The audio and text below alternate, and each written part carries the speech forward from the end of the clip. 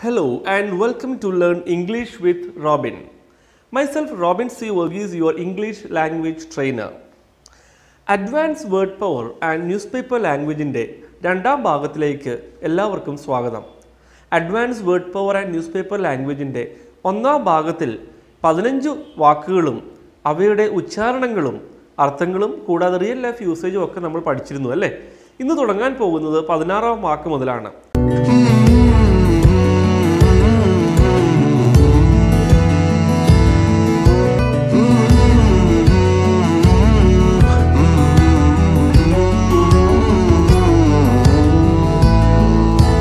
Let's start with word number 16. Interrogate. എന്താണ്? Interrogate. എൻ്റെ ഒപ്പം ഉച്ചരിക്കുക. Interrogate. Once again, interrogate എന്ന് പറഞ്ഞാൽ എന്താണ്?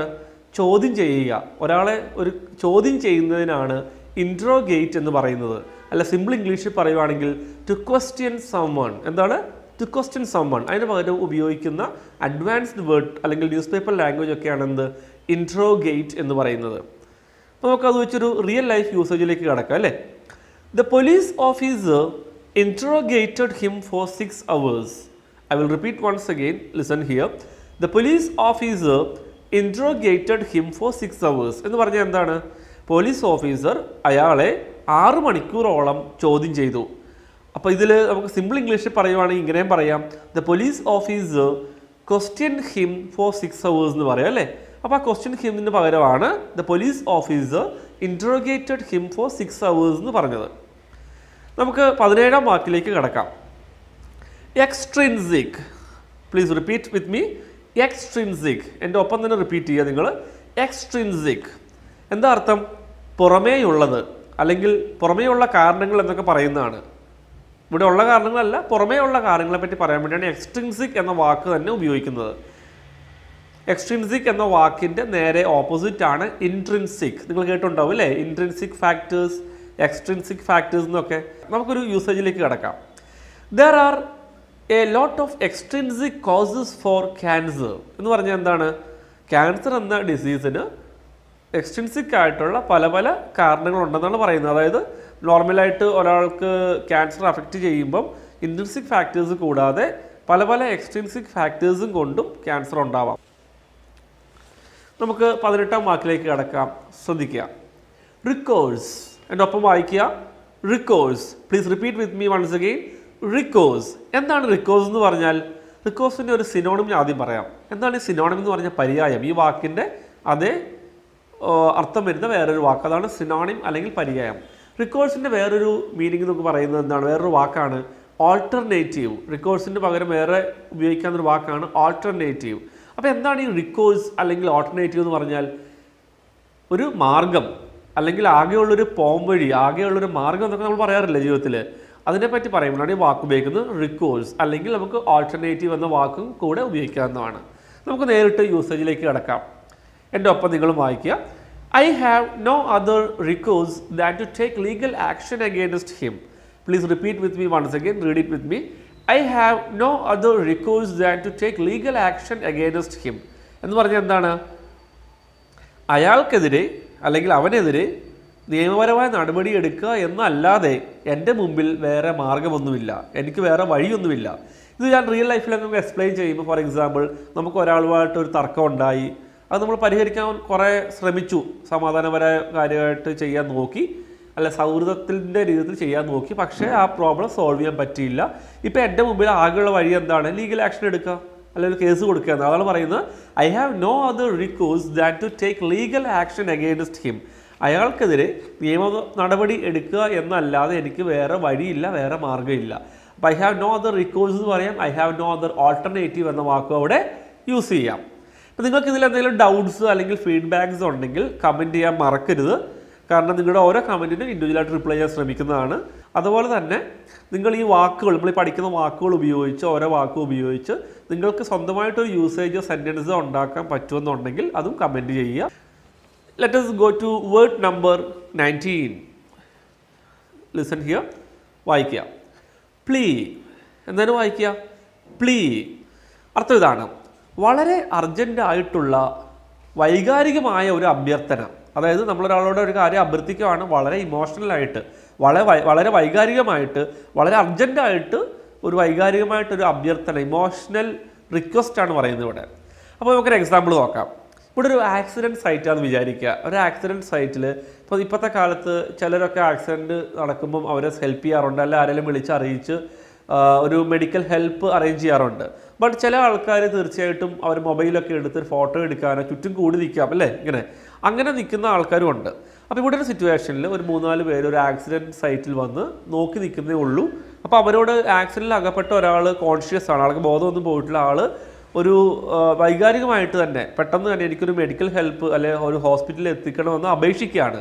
ആ സെൻറ്റൻസ് അവിടെ കൊടുത്തേക്കുന്നത് he made an emotional പ്ലീ four medical help. ശ്രദ്ധിക്കുക, he made an emotional പ്ലീ four medical help എന്ന് പറഞ്ഞാൽ എന്താണ്? എന്നെ എങ്ങനെയും ഹോസ്പിറ്റലിൽ എത്തിക്കണമെന്ന് ഏകദേശം വൈകാരികമായി തന്നെ പെട്ടെന്ന് തന്നെ എത്തിക്കണം എന്നുള്ളത് തന്നെ ഒരു അഭ്യർത്ഥന ആണ് ചെയ്യുന്നത്. He made an emotional പ്ലീ four medical help. നമുക്ക് വേർഡ് നമ്പർ 20 കിടക്കാം. ശ്രദ്ധിക്കാം, എൻ്റെ ഒപ്പം വായിക്കുക. കോഷ്യസ്. എന്താണ്? Cautious. Please repeat with me once again. Cautious. Okay, എന്താണ് ഈ കോഷ്യസ്? CAUTIOUS. കോഷ്യസ് എന്ന് പറഞ്ഞാൽ ബീയിങ് വെരി കെയർഫുൾ. എന്താണ്? വളരെ ശ്രദ്ധാലുവാവുക. ഒരു കാര്യം ചെയ്യുമ്പോഴൊക്കെ വളരെ കെയർഫുൾ ആവുന്നതിനാണെന്ന് പറയാം. നമുക്ക് ഇങ്ങനെ സിമ്പിൾ ഇംഗ്ലീഷിൽ പറയാം, ബീയിങ് വെരി കെയർഫുൾ എന്ന് പറയാം. അതല്ലെങ്കിൽ ഈ ബെറ്റർ വാക്ക് അല്ലെ അഡ്വാൻസ് വേർഡ് ഉപയോഗിക്കുക, എന്ത്? കോഷ്യസ്. ഈ വാക്ക് നിങ്ങൾ എല്ലായിടത്തും കണ്ടുണ്ടാവും അല്ലേ, cautious. Just like electricity use ചെയ്യുമ്പോഴും അതുപോലെ തന്നെ മറ്റു പല കാര്യങ്ങൾക്കും നമ്മൾ കോഷ്യസ് ആണ്. നമ്മൾ ഡ്രൈവിങ്ങിൻ്റെ കാര്യത്തിൽ വളരെ കോഷ്യസ് ആവണം, വളരെ കെയർഫുൾ ആവണം എന്നൊക്കെ പറയുന്നുണ്ട്. വളരെ ശ്രദ്ധാലുവാവുക, ബീയിങ് വെരി കെയർഫുൾ എന്ന അർത്ഥമാണ് കോഷ്യസിൽ വരുന്നത്. Let us go to the real life situation here. You should be cautious while driving on wet roads. എന്താണ് പറഞ്ഞത്? You should be cautious while driving on wet roads.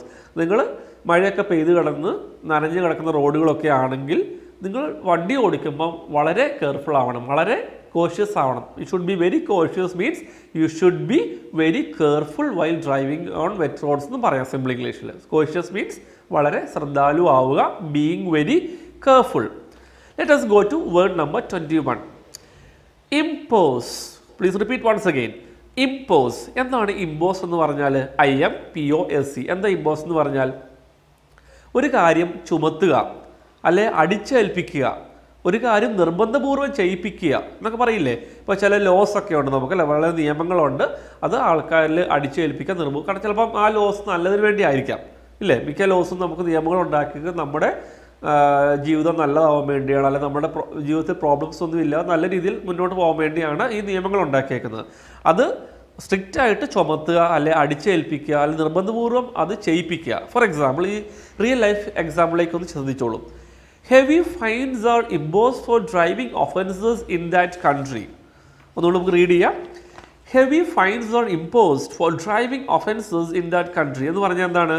ഒരു രാജ്യത്തെ പറ്റി പറയുന്നത്. നമ്മുടെ നാട്ടിലൊക്കെ ഒരുവിധം ഫൈനുകളൊക്കെ ഉണ്ട്, പക്ഷേ ഇതിനേക്കാളും വളരെ ഹെവി ആയിട്ടും ഉള്ള പെനാൽറ്റിയും ഫൈൻസൊക്കെ വരുന്ന രാജ്യങ്ങൾ ഒരുപാടുണ്ട്. Let us move to word number 22. Extradition. എൻ്റെ ഒപ്പം വായിക്കുക. Extradition. Please repeat with me. Extradition. ഒരു വാക്കിൻ്റെ മീനിങ്ങോ അല്ലെങ്കിൽ യൂസേജോ പഠിക്കുന്നതിന് തുല്യം ഇമ്പോർട്ടൻ്റ് ആണ് എന്ത്? പ്രൊണൗൺസിയേഷൻ. കാരണം നമുക്ക് ഒരു മദർ ടങ് ഇൻഫ്ലുവൻസ് അല്ല മാതൃഭാഷയുടെ സാധ്യതയുള്ള പ്രൊണൗൺസിയേഷനേക്കാളും എപ്പോഴും ഇംപ്രസീവ് എന്തായിരിക്കും? നമ്മൾ പ്രോപ്പർ പ്രൊണൗൺസിയേഷൻ. ഓക്കെ, ഉച്ചാരണം പ്രോപ്പറായ നല്ലതാണ്. അപ്പോൾ നമുക്ക് വായിക്കാം. എക്സ്ട്രഡിഷൻ. എന്താണ് ഇതിനർത്ഥം? കൈമാറ്റം ചെയ്യുക, അല്ലെ കൈമാറൽ, അല്ല ഒരാളെ കൈമാറ്റം ചെയ്യുക. നിങ്ങൾ ഈ വാക്ക് ഈ അടുത്തിടയ്ക്കൊക്കെ അല്ലെ കഴിഞ്ഞ വർഷമൊക്കെ ന്യൂസ് പേപ്പറിൽ വായിച്ചിട്ടുണ്ടാവും. നമ്മുടെ നാട്ടിൽ നിന്നൊക്കെ ഒരുപാട് ബിസിനസ്സുകാരൊക്കെ, ചെറിയ ബിസിനസ്സുകാരൊന്നും അല്ല അല്ലേ, കോടികൾ ബാങ്കിൽ നിന്ന് കടമെടുത്ത് മുങ്ങി ഇല്ലേ, ഇരട്ട പൗരത്വമൊക്കെ ഉള്ളവരൊക്കെ ഉണ്ട്. അതൊക്കെ അവരവിടെയൊക്കെ പോയി നിന്ന് രക്ഷപ്പെട്ടു പോകുന്നവരുണ്ട്. അപ്പം ഇവിടെ എന്താ നമുക്ക് നോക്കാം. അങ്ങനെയുള്ള ആൾക്കാരെ തിരിച്ച് നമ്മുടെ രാജ്യത്തേക്ക് കടത്തിവിടുക, അല്ലെ കൈമാറ്റം നടത്തുക. നമുക്കിവിടെ ട്രയൽസിന് വേണ്ടിയൊക്കെ കൈമാറ്റം നടത്തുന്നതിനെ പറയുന്ന വാക്കാണ് extradition. Let us look into the real life usage here. എൻ്റെ ഒപ്പം വായിക്കുക. The government requested for an immediate extradition of the businessman for trials. അപ്പോൾ ഒരു ബിസിനസ്സുകാരനെ, മറ്റൊരു രാജ്യത്തുള്ള ആളാണ്, അങ്ങോട്ട് ചിലപ്പോൾ മുങ്ങിയ ആളായിരിക്കും അല്ലേ, ആളെ നമുക്ക് തിരിച്ച് നമ്മുടെ ഇന്ത്യയിലേക്ക് അല്ലെങ്കിൽ നമ്മുടെ രാജ്യത്തേക്ക് തന്നെ തിരിച്ച് അയക്കാൻ പെട്ടെന്ന് തന്നെ തിരിച്ച് അയക്കാൻ ഗവൺമെൻറ് റിക്വസ്റ്റ് ചെയ്തു, അഭ്യർത്ഥിച്ചു. The government requested for an immediate extradition of the business man four trials. എൻ്റെ ഒപ്പം വായിക്കുക ഒന്നുകൂടെ. The government requested for an immediate extradition of the business man four trials. അയാളെ തിരിച്ച് നമ്മുടെ രാജ്യത്തേക്ക് കൈമാറ്റം ചെയ്യുക, അല്ല തിരിച്ചയക്കുക എന്ന് പറയാനാണ്. Let's move to word number 23. Please read it with me. Hesitate. എന്താണ് ഹെസിറ്റേറ്റ്? ഈ വാക്ക് നിങ്ങൾ കേട്ടിട്ടുണ്ടാവും അല്ലേ? ഹെസിറ്റേറ്റ്. എന്താ ഹെസിറ്റേറ്റ് എന്ന് പറഞ്ഞാൽ? HESITATE. ഹെസിറ്റേറ്റ്. ഒരു കാര്യം ചെയ്യുമ്പോൾ മടിക്കുക, ഒരു കാര്യം ചെയ്യാൻ മടിക്കുക, അല്ലെങ്കിൽ അറച്ചു നിൽക്കുക. ഇപ്പോൾ നമുക്കൊരു കാര്യം പറയണമെന്നുണ്ട്, അല്ലെങ്കിൽ ഒരു കാര്യം ചെയ്യണമെന്നുണ്ട്, അതിന് മുമ്പ് ചെറിയൊരു മടി ലേസിനെസ് എന്ന മടിയല്ല ഉദ്ദേശിച്ചത്. ഒരു കാര്യം ചെയ്യാൻ ചെറിയൊരു താമസം, അല്ലെങ്കിൽ ഒരു മടിക്കുക, അല്ലെങ്കിൽ അറച്ചു നിൽക്കുക. നമുക്കൊരു എക്സാമ്പിൾ തന്നെ നേരിട്ട് നോക്കാം. She hesitated four A while before answering his question. Let us read it once again. Please read it with me. She hesitated for a while before answering his question. ഒരാൾ ഒരു പെൺകുട്ടിയോട് ഒരു ചോദ്യം ചോദിച്ചു. അപ്പോൾ അതിന് ഉത്തരം പറയുന്നതിന് മുമ്പ് അവൾ ചെറുതായിട്ടൊന്ന് മടിച്ചു നിന്നു, അല്ലെങ്കിൽ ഒന്ന് അറച്ചു നിന്നു. അതായത് ഒന്ന് മടിച്ചു നിൽക്കുക, അതായത് ഉത്തരം പെട്ടെന്ന് ചാടിക്കൽ പറയുന്നതിന് മുമ്പ് ചെറിയൊരു ടൈം എടുത്തു, കുറച്ചൊന്ന് ടൈം എടുത്തു, ഒന്ന് പോസ് ചെയ്യുന്നു അല്ലേ? She hesitated four A while before answering his question. ഒരു കാര്യം മറക്കരുത്, നിങ്ങൾക്കിതിൽ ഞാൻ പറയുന്ന portions clear ആയില്ലെങ്കിൽ please mention in the comments. Comment ചെയ്യുക, ഫീഡ്ബാക്ക് തരിക. അതുപോലെ തന്നെ ഈ വാക്കുകൾ ഉപയോഗിച്ച് നിങ്ങൾ തന്നെ സ്വന്തമായിട്ട് സെൻറ്റൻസ് ഉണ്ടാക്കുക, കമൻറ്റ് ചെയ്യുക. അതായത് നമുക്ക് ക്ലാസ് തീർച്ചയായിട്ടും ഇൻട്രാക്റ്റീവ് ആയിരിക്കണം. ഇതൊരു 1 വേ ക്ലാസ് ആക്കാനല്ല ഞാൻ ഉദ്ദേശിക്കുന്നത്. നിങ്ങൾ തീർച്ചയായിട്ടും കമൻറ്റ് ചെയ്യുക. Okay, let's move to word number 24. Obvious. എന്താണ് ഓബ്വിയസ്? എന്താണ് ഈ ഓബ്വിയസ് എന്ന് പറഞ്ഞാൽ? നമുക്കൊന്നുകൂടി റിപ്പീറ്റ് ചെയ്യുക, ആ ഉച്ചാരണം നോക്കാം. OBVIOUS ഒന്ന് ഉച്ചരിക്കുക എൻ്റെ കൂടെ. ഓബ്വിയസ്. ഇത്ര ഉള്ള കാര്യം. Very clear. വെരി ക്ലിയർ അല്ലെ, വളരെ വ്യക്തമായത് എന്ന് പറയുന്നതിന് പകരം ഇറ്റ് ഈസ് വെരി ക്ലിയർ എന്ന് പറയുന്നതിന് പകരമാണ് ഇറ്റ്സ് ഓബ്വിയസ് എന്ന് പറയാം. ഇറ്റ്സ് ഓബ്വിയസ്, അത് വളരെ വ്യക്തമാണ്. It's obvious, it is very clear. നമുക്ക് റിയൽ ലൈഫ് യൂസേജ് നോക്കാം. It's obvious that he committed the crime. It's obvious that he committed the crime എന്ന് പറഞ്ഞാൽ എന്താണ്? അവൻ ആ കുറ്റകൃത്യം ചെയ്തു എന്നുള്ളത് വളരെ വ്യക്തമാണ്, വളരെ വ്യക്തമാണ്. അത് തീർച്ചയായിട്ടും ഉള്ള കാര്യമാണ്. It is very clear that he committed the crime എന്ന് പറഞ്ഞാൽ എന്താ? വളരെ വ്യക്തമാണ്. ഇറ്റ് ഈസ് വെരി ക്ലിയർ എന്നുള്ള സിമ്പിൾ ലാംഗ്വേജും കുറച്ചുകൂടെ അതിന് പകരം ഉപയോഗിക്കാവുന്ന വാക്കാണ് ഓബ്വിയസ് ഇല്ലേ? നമ്മൾ ഈ അഡ്വാൻസ് വേർഡ് പവറും ഒക്കെ ഉപയോഗിക്കുന്നത് എന്തിനാണ്? ഇതിനെ കഷ്ടപ്പെട്ട് പഠിക്കുന്നതൊക്കെ സിമ്പിൾ ഇംഗ്ലീഷ് എല്ലാവർക്കും അറിയാം. അപ്പോൾ ഇംഗ്ലീഷ് എങ്ങനെയും പറഞ്ഞാൽ പോരാ. When we speak English, if we have superb vocabulary and fluency or impressive vocabulary, people will be really impressed അല്ലേ? നമുക്ക് ചിലപ്പോൾ ചില കാര്യങ്ങൾക്കും ജോബ്സിനൊക്കെ പോകുമ്പോഴായാലും എന്ത് കാര്യത്തിനായാലും first impression is the best impression എന്ന് കേട്ടുണ്ടാവും അല്ലേ? അപ്പോൾ നമ്മുടെ ലാംഗ്വേജ് ഒരു സാധാരണ ഒരു ഇംഗ്ലീഷ് എന്ന ലെവലിൽ നിന്ന് 10 പേര് സംസാരിക്കുമ്പോൾ നമ്മളെ ഒരാൾ ശ്രദ്ധിക്കണമെങ്കിൽ തീർച്ചയായിട്ടും നമ്മുടെ വൊക്കാബുലറി, വേർഡ് പവർ അല്ലെ പദസമ്പത്ത് സൂപ്പർ ആയിരിക്കണം അല്ലേ? Okay, let us move to word number 25. എൻ്റെ ഒപ്പം വായിക്കുക. Reveal. Please repeat it with me. Reveal. Once again. Reveal. REVEAL. Reveal എന്ന് പറഞ്ഞാൽ എന്താണ്? ഒരു കാര്യം, മനസ്സിലുള്ള ഒരു കാര്യം അല്ലെങ്കിൽ രഹസ്യമൊക്കെ വെളിപ്പെടുത്തുക. എന്താണ്? ഒരു കാര്യം മനസ്സിലുള്ളത് മറച്ചു വെക്കാതെ അത് വെളിപ്പെടുത്തുക, ഒരു കാര്യം വെളിപ്പെടുത്തുക. For example, we will look into the real life situation right now. Please read the sentence with me. She revealed the details of the crime to the investigation officer. Please repeat it with me. She revealed the details of the crime to the investigation officer. അതായത് situation എന്താണ്? ഇവിടെ ഒരു crime അല്ലെങ്കിൽ കുറ്റകൃത്യം നടന്നിട്ടുണ്ട്. അതിന് ഒരാളെ, ഒരു പെൺകുട്ടിയെ ഒരു പോലീസ് ഓഫീസറോ മറ്റോ ചോദ്യം ചെയ്തു. ഇൻവെസ്റ്റിഗേഷൻ ഓഫീസർ ചോദ്യം ചെയ്തു. അവസാനം എന്ത് ചെയ്തു? കുറേ ചോദ്യം ചെയ്യലിന് ശേഷം അവൾ എല്ലാ കാര്യവും തുറന്നു പറഞ്ഞു. അവൾ എല്ലാ കാര്യവും എന്ത് ചെയ്തു? വെളിപ്പെടുത്തി. ആ കുറ്റകൃത്യത്തിൻ്റെ എല്ലാ ഡീറ്റെയിൽസും അവൾ വെളിപ്പെടുത്തി, മറച്ചു വെച്ചില്ല. അതിന് ഓപ്പോസിറ്റാണ് എന്ത്? വെളിപ്പെടുത്തി. So she revealed the details of the crime to the investigation officer. എല്ലാ കാര്യങ്ങളും അവൾ വെളിപ്പെടുത്തി. All right, let us move to word number 26, that is conceal. CONCEAL. അങ്ങനെ വായിക്കുക. കൺസീൽ. ഒന്ന് റിപ്പീറ്റ് ചെയ്യാൻ എൻ്റെ കൂടെ. കൺസീൽ. നമ്മൾ നേരത്തെ പറഞ്ഞില്ല, റിവീൽ എന്ന് പറഞ്ഞാൽ തുറന്നു പറയുക, വെളിപ്പെടുത്തുക എന്നുള്ളത്. അതിൻ്റെ ജസ്റ്റ് ഓപ്പോസിറ്റ് ആണ് എന്ത്? കൺസീൽ അല്ലെ രഹസ്യമാക്കുക, മറച്ചു വെക്കുക, ഒളിച്ചു വെക്കുക എന്നൊക്കെ പറയുന്നതിന് പകരം നമുക്ക് ഉപയോഗിക്കുന്ന വാക്കെന്താണ്? കൺസീൽ. അത് റിവീൽ എന്ന് പറഞ്ഞാൽ തുറന്നു പറയാമെന്ന് നമ്മൾ പറഞ്ഞില്ലേ, വെളിപ്പെടുത്തുക. അതിന് നേരെ ഓപ്പോസിറ്റ് ആണ്. ഒരു കാര്യം പറയാതെ സീക്രട്സ് ഒക്കെ മനസ്സിൽ മറച്ചു വെക്കുക, അല്ലെങ്കിൽ രഹസ്യമാക്കി വെക്കുക, ഒളിച്ചു വെക്കുക. അതാണ് എന്ത്? കൺസീൽ. അതിന് പകരം നമുക്കൊരു സിനോണിം ഉപയോഗിക്കാം. വേണമെങ്കിൽ ഹൈഡ് എന്ന് പറയാം. എന്താണ് സിനോണിം എന്ന് പറഞ്ഞാൽ? പര്യായം. ഈ കൺസീൽ എന്ന അഡ്വാൻസ്ഡ് വേർഡിന് പകരം സിമ്പിൾ വേർഡാണ് എന്ത്? ഹൈഡ്. HID. മറച്ചു വെക്കുക. ഇല്ലേ? നമുക്ക് ഒരു കാര്യം മറച്ചു വെച്ചു എന്ന് പറയുന്നത്, മറച്ചു വെക്കുക എന്ന് പറയാനാണ് എന്ത്? ഹൈഡ് എന്ന് പറയുന്നത്. അതിന് പകരമുള്ള അഡ്വാൻസ്ഡ് അല്ലെങ്കിൽ ഇംപ്രസീവ് വൊക്കാബുലറിയാണ് കൺസീൽ. CONCEAL എൻ്റെ ഒപ്പം ഉച്ചരിക്കുക, കൺസീൽ. മറച്ചു വെക്കുക, ഒളിച്ചു വെക്കുക, രഹസ്യമാക്കി വെക്കുക. നമുക്ക് റിയൽ ലൈഫ് യൂസിലേക്ക് നേരിട്ട് കടക്കാം. He concealed the truth four A long time എന്ന് പറഞ്ഞാൽ എന്താണ്? അയാൾ ആ സത്യം കുറേ കാലം മറച്ചു വെച്ചു, ആരോടും പറയാതെ മറച്ചു വെച്ചു. Let's move to word number 27. എൻ്റെ ഒപ്പം വായിക്കുക. ഇമിനൻറ്റ്. എന്താണ് ഇമിനൻറ്റ്? എന്താണ് ഇമിനൻറ്റ് എന്ന് പറഞ്ഞാൽ? IMMINENT, imminent. ഇമിനൻറ്റ് എന്ന് പറഞ്ഞാൽ ഉടൻ സംഭവിച്ചേക്കാവുന്ന ഒരു കാര്യം, പെട്ടെന്ന് സംഭവിച്ചേക്കാവുന്ന ഒരു കാര്യം, അല്ല ആസന്നമായ ഒരു കാര്യം. അതിനാണ് പറയുന്നത് എന്ത്? ഇമിനൻറ്റ്. പെട്ടെന്ന് സംഭവിച്ചേക്കാവുന്ന അല്ല ഉടൻ സംഭവിക്കാവുന്ന കാര്യം. Let us move to the real life usage right now. There is a possibility of an imminent attack on the militants by the security forces. ഒന്നുകൂടി വായിക്കാം. There is a possibility of an imminent attack on the militants by the security forces. ഇത് നമ്മൾ പല അതിർത്തിയിലുള്ള പല പ്രശ്നങ്ങൾ നമ്മൾ വായിക്കാറുണ്ട് അല്ലേ? ഇപ്പം ഈ ടെററിസ്റ്റ് അല്ലെങ്കിൽ മിലിറ്റൻസ് ഒക്കെ നമ്മൾ നുഴഞ്ഞു കയറുക, പ്രോബ്ലം ഉണ്ടാക്കുക അല്ല, അങ്ങനെ ഇഷ്യൂസൊക്കെ വരുമ്പോൾ തീർച്ചയായിട്ടും സെക്യൂരിറ്റി ഫോഴ്സസ് തിരിച്ചടിക്കും. ഇപ്പോൾ ഇവിടെ സിറ്റുവേഷൻ എന്താണ്? ഓൾറെഡി ഒരു പ്രോബ്ലം ഇവിടെ ഉണ്ടായി, മിലിറ്റൻസ് വന്ന് കുറേ ഇഷ്യൂസ് ഉണ്ടാക്കി, അതിനൊരു തിരിച്ചടി ഉടൻ തന്നെ ഉണ്ടായേക്കാം എന്ന്. there is a possibility എന്ന് പറഞ്ഞാൽ അതായത് ഉടനടി ഒരു തിരിച്ചടിക്ക് സാധ്യതയുണ്ടെന്ന് പറയുകയാണ്. there is a possibility of an imminent attack on the militants എന്ന് പറയുന്നത് എന്താണ്? പെട്ടെന്ന് തന്നെ ഉടൻ സംഭവിക്കാൻ പോകുന്നൊരു കാര്യമാണെന്ത്? പെട്ടെന്ന് ഇമിനൻറ്റ് അറ്റാക്ക് എന്ന് ഉദ്ദേശിക്കുന്നത് പെട്ടെന്നൊരു അറ്റാക്ക് തന്നെ ഉണ്ടാവുക എന്നാണ്. നമുക്ക് അടുത്ത വാക്ക് നമ്പർ 28. നിങ്ങൾ നമ്മുടെ കറണ്ട് അഫയേഴ്സോട് വളരെ ബന്ധപ്പെട്ടൊരു വാക്കാണ്. വായിച്ചു നോക്കുക. എങ്ങനെ ഇത് വായിക്കുക?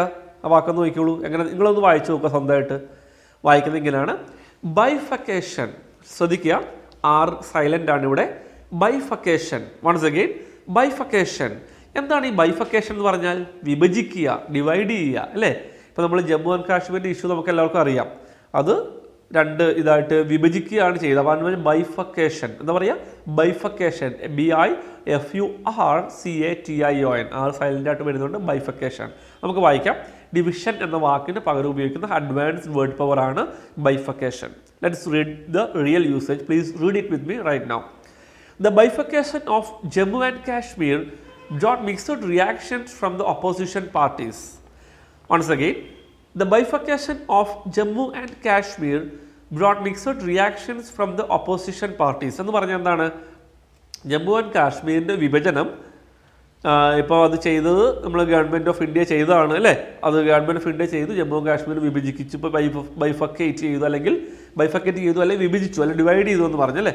അപ്പോൾ അത് നമ്മുടെ നാട്ടിലുള്ള ഓപ്പോസിഷൻ പാർട്ടീസ് ഒക്കെ അതിനെ ചിലർ സപ്പോർട്ട് ചെയ്തു, ചിലർ ഒപ്പോസ് ചെയ്തു. അതാണ് പറഞ്ഞാൽ മിക്സഡ് റിയാക്ഷനാണ് അതുകൊണ്ട് ഉണ്ടായതെന്ന് പറയാണ്.